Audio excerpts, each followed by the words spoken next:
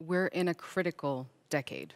It's our last shot to avoid some of the worst consequences of global crises like climate change and biodiversity loss.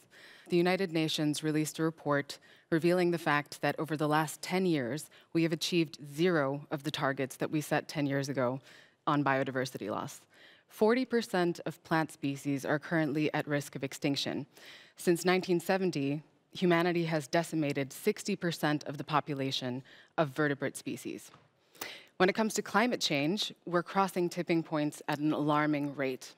40% of the Amazon rainforest is currently at risk of becoming a savanna because of all of the clear-cutting and fires that are occurring, which will further tip the entire system toward more climate change.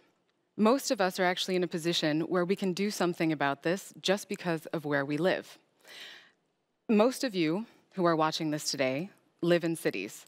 In the Netherlands, 92% of people live in cities, which is an astounding amount, and urbanization is proceeding at a rapid pace around the world.